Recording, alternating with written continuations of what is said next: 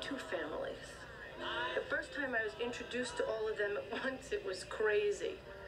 Paulie and his brothers had lots of sons and nephews. I want you to meet Ken. And almost all of them were named Peter or Paul. Peter, this is my brother's second cousin.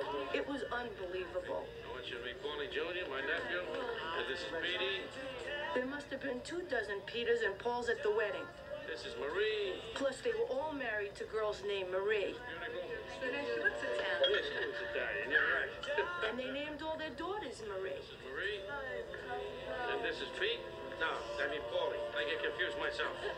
By the time I finished meeting everybody, I thought I was drunk.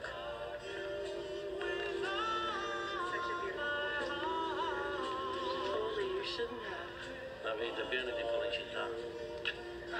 The family. Sunday. So beautiful. I want to cry. Okay, a little something to help you get started.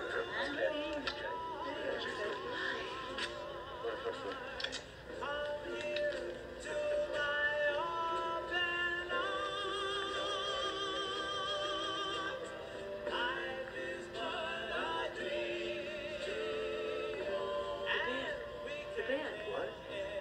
What bag? The bag with all the envelopes, all the money.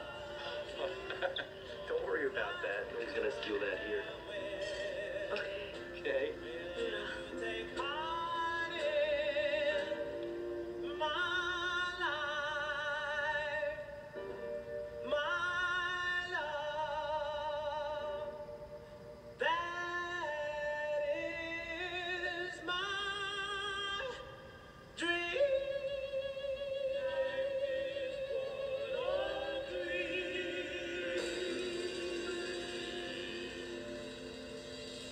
He didn't call?